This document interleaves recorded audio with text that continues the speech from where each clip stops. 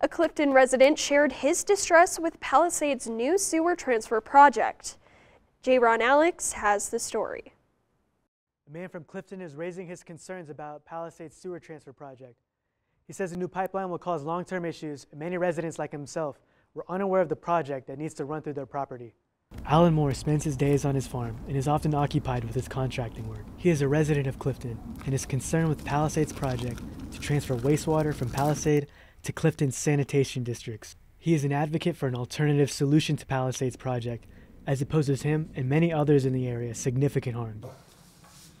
Yep, they don't seem to consider anybody along the way. But Alan and his neighbors feel that they were uninformed and are strongly against the work that would be done on their land. Moore recalls that very few people who would be affected by Palisade's project were aware until he told them, or surveyors knocked on their doors.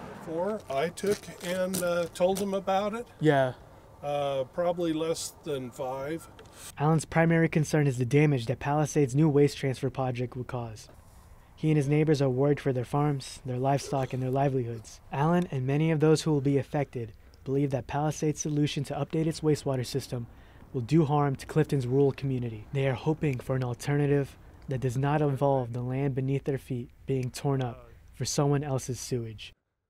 We did not contact the town of Palisade for this story, but we will soon follow up with them come Monday. Thank you, J-Ron. We'll keep you updated with the story as it develops.